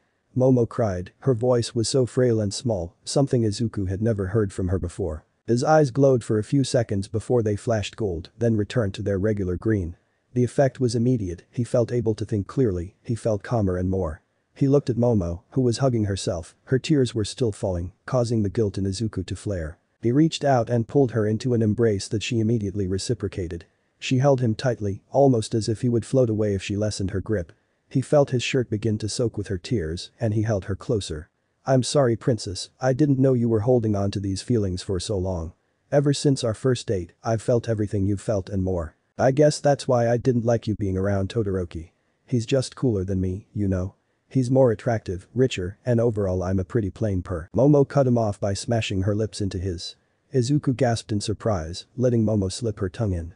The green-haired Saiyan felt himself slip into bliss as his tongue wrestled with hers, only for him to lose immediately. Momo jumped up, wrapping her legs around the halfling's waist as he caught her, his grip on her thighs. Momo moaned softly as she continued hungrily kissing Izuku. To be honest, she had wanted this forever. The heroine in training adjusted herself, prompting her hex to rub against Izuku's manhood, making them both to let out a soft moan. Izuku pulled back, making the teen caressing his face whimper. A small strand of saliva dissipated between them. Their faces were flushed and covered in slight sweat. Momo's hair was strewn over her face, giving her a wild, seductive look. They panted as they leaned their foreheads against each other. That was Izuku began. He had never felt such intense emotions, and this made something clear to him. He was definitely in love with Momo Yaoirozu. "Yeah, does this mean?" Momo inquired as she opened her eyes slightly to gauge Izuku's reaction. Izuku nodded his head as he gazed into her onyx orbs. I would like that." The following matches were pretty tasteless in Izuku's opinion. Izuku didn't disrespectfully mean that either. It was just compared to the type of feats he'd seen from his senseis, even All Might's fight seemed bland. Kirishima won his match easily. Mina's acid hardly affected Kirishima when he used his quirk, allowing him to close in and throw her out of the ring. Todoroki vs Mei was what Izuku called overkill. As soon as the match started, Todoroki sent a massive iceberg that froze Mei instantly. She didn't stand a chance. The next match was also a hard-fought match between Ichako and Tetsutetsu. Surprisingly, in close combat, Ichako was the one with the advantage, though Tetsutetsu could harden. If the anti-gravity girl could lay a finger on him, he would lose his gravity. The problem was that every time Ichako released him from her quirk, Tetsutetsu would use his hardening quirk to take the impact. This cycle repeated until eventually, Ichako couldn't use her quirk any longer, allowing Tetsutetsu to win by ring out. Though she put up a good fight, Izuku couldn't help but notice the crestfallen look on her face. She looked utterly defeated. "I'll have to talk to her after my match," Izuku thought with a small frown. The next match was the most surprising for Izuku. For one, he severely underestimated Shinso's quirk and how effective it would be against the explosive blonde loudmouth. As soon as the match started, Shinso said something that seemed to piss Bakugo off, causing Bakugo to yell. As soon as he did, though, the teen got an empty look in his eye. Shinso said something else, and to everyone's shock, Bakugo began to walk towards the edge. Class 1A may have disliked the boy's behavior, but he was still one of them. They began yelling words of encouragement, but to no avail. Bakugo just kept walking. That was until Izuku decided to say something. "Wow, you're supposed to beat me for number 1 hero?" Pathetic, Izuku taunted loudly. Class 1 and Momo looked at him with shock but stopped when they saw Bakugo stop walking, right near the edge of the ring. Izuku held up his hand, 5 4 3 2. What the hell did you say, you damn Deku? Bakugo yelled as he set off explosions that sent him rocketing towards Shinso at breakneck speeds. Poor Shinso couldn't even put his guard up before Bakugo's head impacted with his stomach, crashing him through the stadium wall. As Bakugo was announced the winner, the blonde-haired boy turned and made eye contact with Izuku. The two stared each other down before Katsuki nodded and walked out of the ring. Did Katsuki just give me respect? Izuku muttered in disbelief. Momo giggled next to him and gently squeezed his hand. That's probably his way of saying thank you, Izuku-kun. His pride is too large to say it regularly, I guess. Momo explained. Izuku nodded but noticed Momo was staring at him with slight irritation now. It was then that Izuku noticed she was next to fight. She must want me to wish her good luck, Izuku realized. Ah, good luck princess, you got this, Izuku cheered. Momo was still glaring at him. You aren't you going to go down for your match? I'm not leaving without a good luck kiss, Momo growled as she took a step forward. Izuku took a step back but found himself pushed against the railing. In front of all these people. You're on camera, you know. Izuku cried as he waved his hands. Alas, Momo wouldn't take no for an answer. She seized the front of his shirt and pulled him into a passionate kiss. Poor Izuku was defenseless as her tongue wandered his mouth. When Momo was finally finished, leaving a strand of saliva between them, she dropped a blushing, whimpering Izuku like a sack of potatoes with a broad smile. Class 1 was shocked, including Bakugo. Now I feel like I can take on All Might himself, Momo cheered. And from the crowds cheering and wooing, they agreed with her. With that, she made her way to the ring where a shocked Denki awaited her. No pun intended. As Momo expected, as soon as the match started, Denki sent as much electricity as he could. Thinking quickly, Momo created a rubber shield that prevented everything Denki threw at her. As soon as the electricity stopped coming, Momo knew the match was over. Denki had overused his quirk, leaving him useless. Momo quickly apologized, then knocked Denki out of the ring. Momo beamed as the crowd cheered for her, but she knew all the training she did with Izuku was worth it when she made eye contact with her boyfriend. Izuku grinned and gave a thumbs up, getting a gorgeous smile in return. Alright, it's my turn now, Izuku thought with excitement. Looks like little Izuku is up now. Hidari whispered while licking her lips. Tadashi rolled his eyes and focused on the target. Something wasn't right about him. The boy obviously had grown stronger since their last encounter, but that wasn't it. He seemed calmer. More mature. It was something that Tadashi listed down to tell his master. Tadashi flexed his arm as a feeling he hadn't had since his fight with Izuku rushed through his body. Excitement. The boy wasn't stronger than him when he used his god powers, sure. But when he wasn't, they were dead even in power. Each blow he took, each blow he gave out sent tremors of excitement throughout the usually stoic man. Is this why Master loves fighting so much? Tadashi questioned himself. To him, fighting was never something he did for enjoyment or competitively, it was an obligation. It was a way to repay his master for all he's done for him. The people he's fought and killed never stood a chance.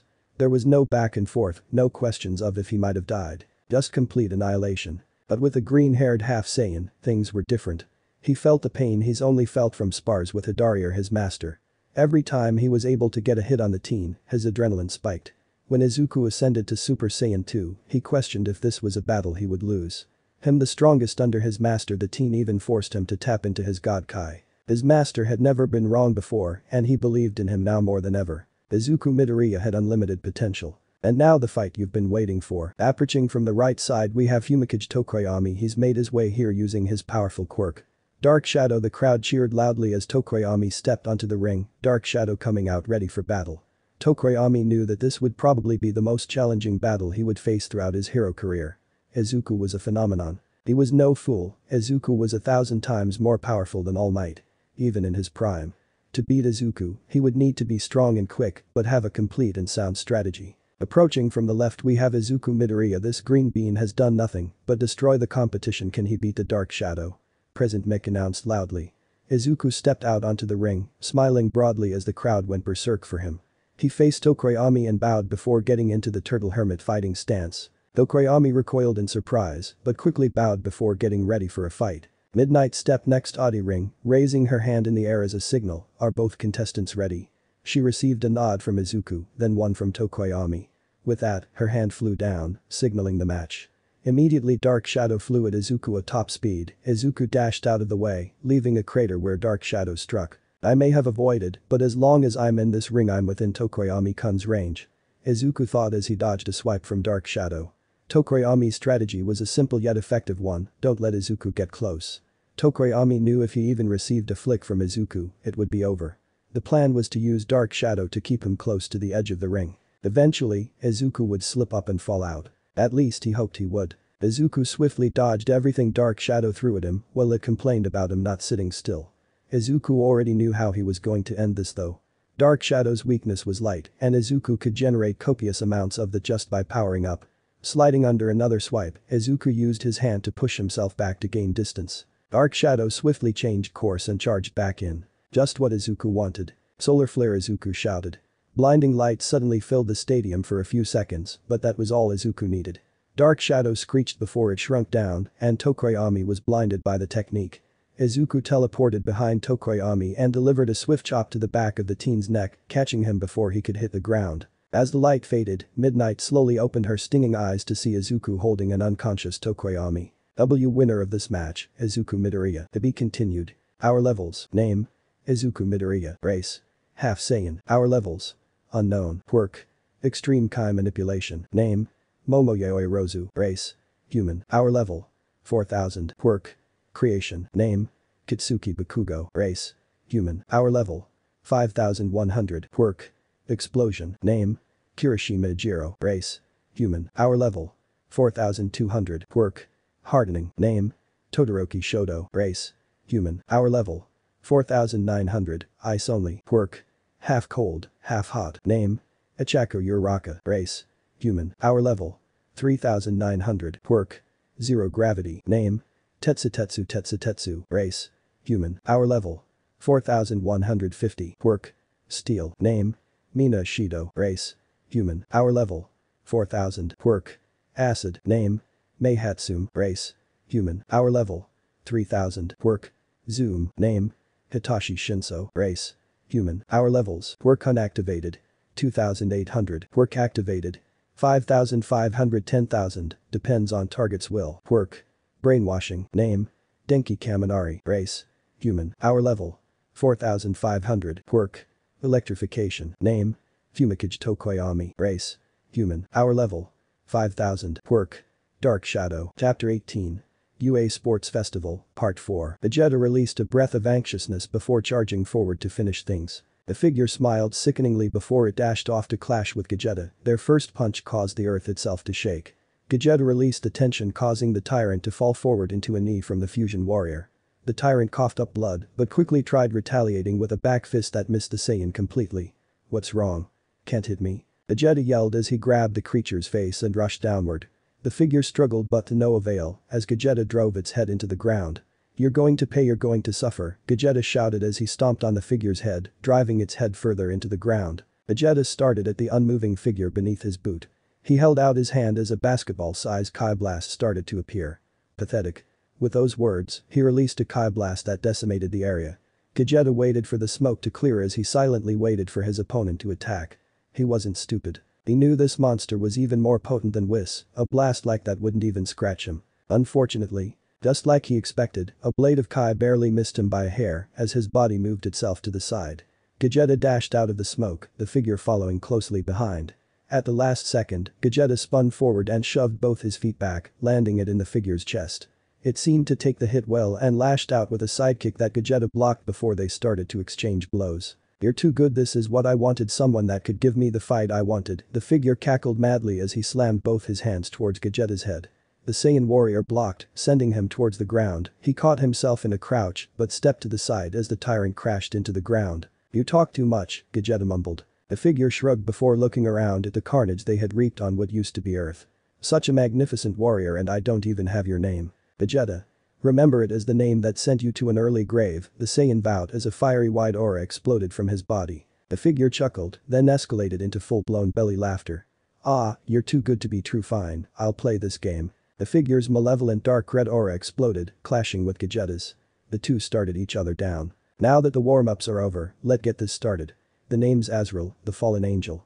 Remember it well. With that, the two charged in and clashed in the middle. Ajiro vs Ibara was an entertaining match. Izuku could appreciate the pure martial arts that both showed.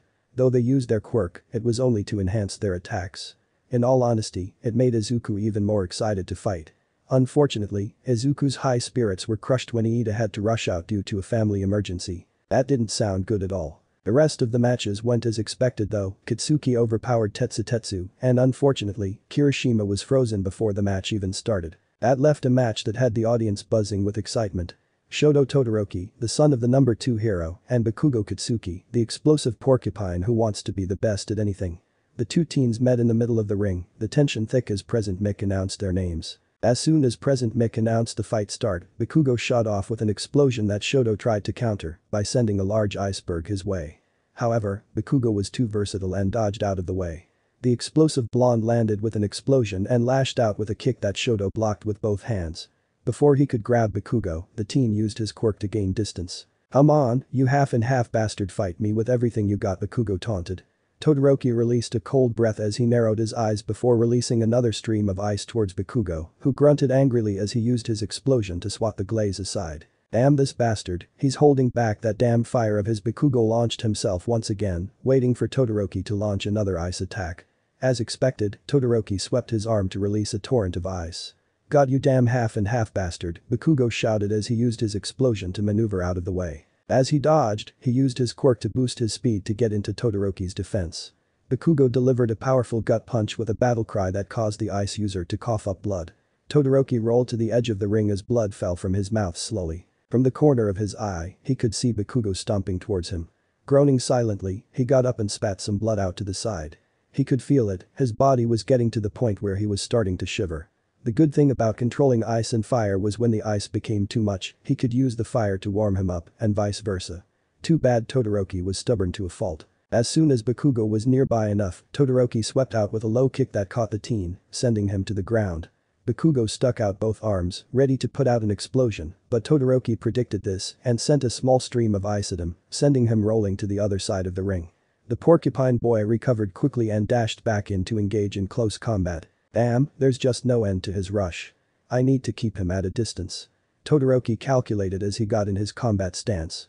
Releasing a chilled breath, Todoroki summoned all his willpower and sent a massive block of ice that took up most of the arena. The half-and-half boy knew that wouldn't hold the explosive quirk user, but took this time to catch his breath and let his quirk calm down. It wasn't long before Bakugo came flying out and swung out with a right that the ice user managed to weave under. He delivered an uppercut to Bakugo's liver and snapped out with a kick that Bakugo blocked at the last second. "DCH, come on, you bastard, I was hoping you could give me the challenge I came looking for after I take you down, then I'm aiming for that green dumbus," Bakugo yelled out with a feral grin on his face. Izuku frowned. "This green dumbus has super hearing," he yelled back. "That's why I yelled it." This caused Izuku to pout as Momo rubbed his back for comfort. "I hate to admit it, but beating him is my best chance at becoming the number 1 hero, so it's either you use your quirk to the fullest potential, or I blow your ass out of this ring." At that, Katsuki's hand started to smoke, literally AP shot with that shout. He delivered a powerful blast that Todoroki barely managed to block with his quirk. As the smoke surrounded him, he realized he made a huge mistake. He lost sight of his enemy. The smoke surrounded him, obscuring one of his most important senses. An explosion from his right had him set off his quirk, only to hit nothing but air. His eyes widened as he felt a slight heat touch his neck, but it was already too late. He had fallen for it. An explosion sent him rocketing into a roll across the ground as his body ached and his vision swam with blurriness. Before he had time to recover, Bakugo was next to him, sending a kick to his side that sent him rolling once again to the side of the arena. Todoroki let out a shudder of pain, the coldness in his body showing from the breath he released. "I overused my quirk too much. Damn. I can't even move my body, but I won't go out like this, not yet." Todoroki stood up shakily and held his ribs in pain. Bakugo stood on the other side of the arena with what seemed to be a disappointed scowl on his face. So this is the great Shoto Todoroki. The student who was brought in through recommendation for his unbelievable versatility and strength with his quirk. "This isn't even a match," Bakugo said, though his voice was unusually monotone. There was none of his usual anger and violence, just disappointment. "I have to agree," Izuku shouted from the stands. The green-haired teen had his arms folded against his chest, and his enormous smile was also gone. In place was a familiar scowl that showed disgust. "There are people in this world who dream, beg, and cry to have a quirk like yours. To have a quirk, period." As he said those last words, his eyes briefly flickered to Bakugo. Something the blonde boy noticed and flinched slightly. "Yet you stand here, not even using your quirk to its fullest capabilities," he yelled out as his eyes flickered to a burning gold. "All because of your disgusting excuse of a man you call your father. Well, here's my advice, get over it. Todoroki's eyes widened at the green-haired teen's statement and he snarled, "What the hell do you know about my life? About how I was treated? About why I am the way I am?" His rant was cut off. Not by a glare. Not by a shout. Not with a plea or a reason. It was met with a small smile. A smile that showed that Izuku knew what it was like. He knew what it was like to be belittled by those that were supposed to be there for you. To be abused or bullied for something you had no control over.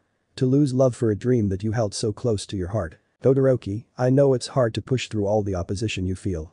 But that, to me, is the biggest part of being a hero. To push through everything that stands in your way with a large smile and say, everything's okay. Do you want to know something? It's not your mother's quirk. Not your siblings, not your friends, and most importantly, it's not that bastard's Endeavor's quirk, Izuku yelled as he gripped the stands with a large smile. Todoroki's eyes widened as they held unshed tears, little flakes and embers of fire started to float around him. It's your quirk, Todoroki, isn't it? Izuku finished with a mighty scream that brought Todoroki back to a time where everything was alright in his world. Mom, look, a young Todoroki shouted in amazement as he jumped up and down, pointing at the TV that showed All Might rescuing over 30 people at once. A large smile on the man's face as he yelled his famous catchphrase, I am here. His mother giggled quietly, yes, honey, I see it. When I get older, I want to be just like All Might. I want to be a hero, can I? Todoroki looked back at his mother with a large grin and hopeful eyes. His mother smiled and gently caressed his face between her hands. Oh, sweetheart, you can be whatever you put your mind to. Especially a hero. Just like that, a fire erupted from Todoroki's left side that had the crowd covering their faces from the intense heat. Bakugo let a shit-eating grin come to his face as his opponent finally showed his real power. Izuku smiled from the stands as well, proud of his classmate and now, hopefully in the future, friend. He felt his right hand get a small squeeze and looked over to see Momo smiling at him proudly. Thank you, Izuku-kun, I mean it. She thanked as she closed her eyes, holding a beautiful blush and perfect smile. Izuku blushed and looked away, why yeah, it's whatever. Momo just giggled at her boyfriend. So you're finally ready to do this? Bakugo shouted as his hand started to emit small explosions. Todoroki smiled and readied himself by crouching slightly. The air was filled with silence as both students stared each other down before suddenly both took off, using their quirks to boost their speeds tremendously. Todoroki shot forward, an intense heat following him as he began to raise his hand. Bakugo shot off with a loud explosion and started using miniature ones to propel him in a spinning formation. Cementus, this is becoming dangerous, we have to stop this, Midnight yelled with panic. Cementus nodded and started to use his quirk before the two attacks met. The two met in the middle, and before the attacks met, Todoroki muttered something that he knew Midoriya would pick up with his quirk. Midoriya, thank you. Oh, it's our impact, Bakugo yelled as he fired his attack at Todoroki, causing a massive explosion to rock the entire stadium. Cementus put a barrier that slightly reduced the damage, while Izuku put up a Kai shield to protect everyone in the crowd. Those damn powerhouses, Izuku muttered, though the smile on his face had nothing but excitement. The crowd waited in anticipation as the smoke cleared. When it did, the crowd gasped in amazement as Bakugo stood in the middle of the arena, his top wholly gone and the rest of his clothes in tatters. Todoroki, on the other hand, was not only out of the ring, but buried in the wall as he fell to the ground. The Todoroki is out of the ring, Katsuki, Bakugo is the winner. The crowd went crazy. Izuku stood across from Momo, smiling eagerly. The crowd buzzed with excitement from the last match and hoped that this one would be just as entertaining. So, how do you want to do this, princess? Izuku asked as he began to stretch his legs carefully. A habit he had picked up from one of his senseis. Momo frowned slightly as she thought Izuku's question through. During the time before the sports festival, she had asked Izuku to train with her. Her training consisted of hand-to-hand combat, weapons training, and meditation, which Momo found strange at first. We can start with weapons if you don't mind. Momo asked as she used her quirk to make two bow staffs. Usually, using weapons was against the rules, but when your quirk gave you the ability, it was a loophole. Momo threw out one of the bow staffs to Izuku, who caught it and twirled it around his body with a smile. He crouched slightly after twirling it while holding the staff with his right hand, keeping it tight against his arm and slightly behind his back, using the Shaolin stance. Momo followed suit and soon the couple were staring each other down. With no time to waste, Izuku dashed in at moderate but still fast speeds, with an overhead swing that Momo managed to block at the last second. Momo managed to push off her opponent's staff and swung out to miss as Izuku moved back. Not letting Izuku get time to think, Momo dashed in and sent a sweep at his feet, which Izuku dodged by raising that one leg. Using that to her advantage, Momo used her staff to send a quick jab that Izuku deflected and retaliated. Before Momo had time to realize her mistake, she found the breath taken from her as the staff found its way to her stomach. She collapsed to one knee as she used her staff for support. She knew challenging Izuku to any close combat was a death wish, but she wanted Izuku to see her progress truly. Alright, you've gotten way better than before, Momo, you actually managed to catch me off guard a few times. Izuku smiled. Momo painfully grinned as she stood back up to her full height. She didn't even know if the crowd was cheering or not due to the adrenaline running through her body. Thank you, Izuku-sensei. She said with a tease to her voice. But why don't we start getting serious? Momo insisted as she got into her modified fighting style of the turtle hermit. During their time of training, Izuku realized that the turtle hermit style didn't suit Momo. While yes, the style was quite versatile, the style had evolved over the years as Goku used it. Through all the fights that Goku had, he fixed any openings, flaws, and anything else that would lead to defeat. Who knew his other sensei was a perfectionist? To sum it all up, Izuku learned the version that Goku perfected. Meaning the style was more adapted to fit the Saiyan. Size, muscles, the durability of the race, etc. Things that Momo would most likely never have. A female martial artist usually relied on flexibility and speed due to their smaller stature. So that's what Izuku decided to change. Through trial and error, he was able to teach the basics of the fighting style to Momo, but a modified version that fit her best. Sure, but don't get mad if this fight ends a little earlier. Izuku taunted. Though it may have sounded mean, Momo took no offense to it. She knew that when Izuku got into a fight, he tended to act cockier, more confident. She assumed it had something to do with his quirk or maybe just his personality. Momo started to inch forward, trying to figure out how best to attack Izuku. While her style was built around speed, Izuku was way faster than she was. She figured her best option was to just go for it. No matter what she did, Izuku would most likely counter. She lunged in with a swing that Izuku swatted aside and swiftly dodged to the side as another punch came. Not being deterred, Momo used the momentum to spin into a kick that Izuku blocked like it was nothing. Come on, princess. You'll have to try a little harder than that, Izuku yelled as he used his leg to sweep. Catching herself, Momo regained her footing only to be put back on the defensive as Izuku rushed in and started to throw quick punches. Despite knowing Izuku was holding back tremendously, she could still feel her arms buckle as she blocked each attack from the green-haired teen. If he keeps me on the defensive, he'll keep gaining momentum. I have to go on the attack. Somehow Momo waited until she could slip one of Izuku's crosses and threw a punch to his side that hit but didn't affect the teen at all. Izuku smirked as he grabbed the girl's arm and twisted it to open her guard, countering by sending a slightly enhanced palm to her sternum. The blow sent Momo careening to the edge of the ring, gasping for air for a few seconds before she shakily stood up. Izuku smiled apologetically before using his kai to send a powerful wind at Momo that sent her flying out of the arena. Before she could hit the ground, Izuku was already there to catch her, of course. He was floating, obviously. He wasn't stupid. Suo, do I drop you now? Or are you just gonna volunteer? Izuku teased as Momo tightened her grip. Momo laughed. I could put up more of a fight, but a wise fighter knows when they're beaten. You win this time, Mr. Midoriya. With that, Momo pecked him on the cheek and hopped down to the ground. And Momo has decided to give up, making Izuku the winner. Present mechanics to the crowd. At that point, both students forgot that there even was a crowd. Izuku ignored his cheers as he looked up to his class stands to make eye contact with his red-eyed childhood friend. The final match would be approaching soon. Chapter 19. UA Sports Festival, Part 5. The fated battle between rivals. Vegeta chuckled as he blocked another jab and weaved under another. His opponent was slowing down, slapping aside a cross blow to his head. Vegeta pushed in and delivered a devastating gut punch. Blood and spit flew from Azrael's mouth as he held his stomach in agony. The fallen angel was confident that the hit had broken some ribs. Amazing, your hits only grow mightier as the fight. Azrael started, but was cut off as Vegeta teleported above him and delivered a spinning front kick that sent him spiraling to the jaggy remains of what was once called Earth. Before he could even get close to the ground, Vegeta appeared to throw another jaw-shattering punch that sent the villain flying in another direction. Final Big Bang Kamehameha, the 10th 100, Vegeta roared, beginning to gather the necessary kai to finish this. It had gone on for long enough. Vegeta commenced as he dashed towards the still rocketing form of Azrael. Azrael, realizing what was happening, widened his eyes in actual panic as he tried to rotate to stop the momentum, only to run into a knee that made him throw up even more blood. Azrael looked up only to stare into a cold silver contempt. I made a mistake. I should have never crossed these Saiyans. Azrael swung out frantically, but Vegeta flipped backward, crashing his chin with the very tip of his foot. A classic Vegeta move. Vegeta's blast was now glowing a brilliant silver with electricity shooting off the ball of destruction.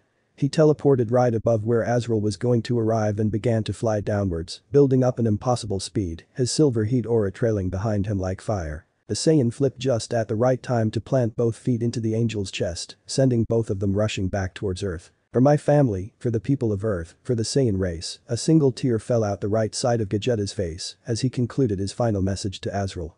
For Son Gohan, the last Earthling to lay down his life here finished. As soon as Vegeta finished, Azrael's back hit the ground shaking the earth and creating a large crater. Vegeta thrust his arms forward with a final yell to complete his ultimate attack, directing it right at the head of the villain. Blazing red eyes clashed with glowing emerald green. The tension in the air could be cut with a knife as the two teens stared each other down. Izuku and Kitsuki walked around the other, waiting, anticipating when the other would strike.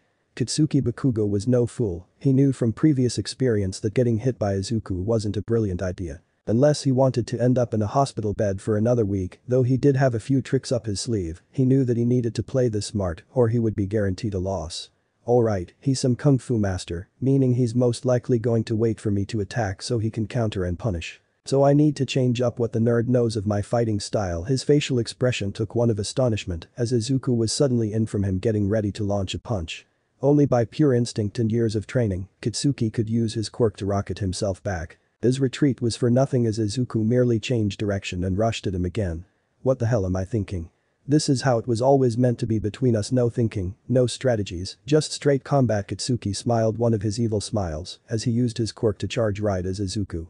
Izuku swung out with a sharp punch that Kitsuki was able to blast his way out of scarcely. He used his explosions to give him momentum and spun to swing out with a kick that Izuku grabbed quickly, slamming the teen into the concrete. Kitsuki felt his back cry out in anguish but ignored it and aimed his hand straight at Izuku's face, pelting it with explosions. Learning from last time, Kitsuki followed it up with a blow to the half Saiyan's face, moving his head slightly. Kitsuki tried to pull his hand back only to realize that Izuku had it held in place, a tiny smile on his face. You're the first actually to hit me in this festival. Izuku dragged the boy closer, using his grip to do so. They were nose to nose, and because of that, Kitsuki was able to see the green-haired teen's eyes light up slightly. But you're a far way from beating me if that's all you've got. Izuku forced Kitsuki's hand to the side, throwing the teen off balance. Izuku took this opening to deliver a palm to the stomach that spontaneously took the air out of Kitsuki and sent him flying towards the edge of the ring. Izuku immediately appeared behind him and grabbed him by the back of the head, aiming to slam his opponent's head into the ground. It was only with quick thinking that Kitsuki could fire a burst of explosions that slowed his descent into concrete heaven. Kitsuki threw back an elbow that Izuku evaded by stepping back, but Kitsuki wasn't finished. He used his quirk to boost each hit he threw after that. The cross, jab, low kick, body cross, uppercut. Each bit was fueled by explosive pressure that was either dodged or blocked by Izuku.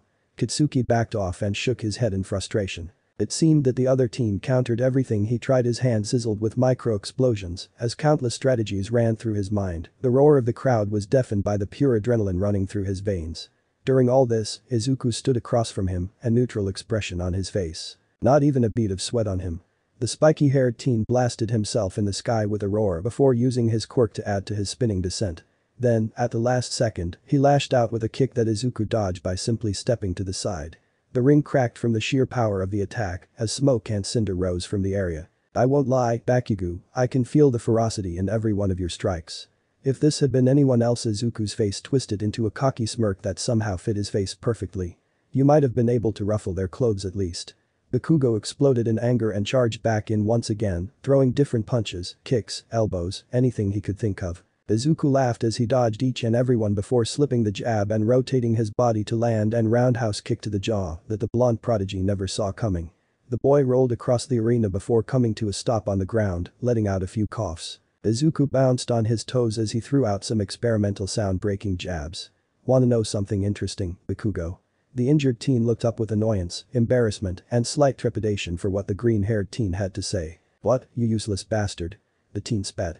Izuku snickered as he started to stretch out his body, not that this fight was even classified as a warm-up for him. Izuku stood up straight before cracking his neck with a close-eyed grin. This whole time, I've been wearing weights that reduce my speed by almost 95%. Itsuki Bakugo had felt this feeling a few times. Once when All Might had first encountered that weird villain 5 years ago, another when his mom found out he was bullying Deku, not that it stopped him, and most recently when he believed he would die against that slime villain.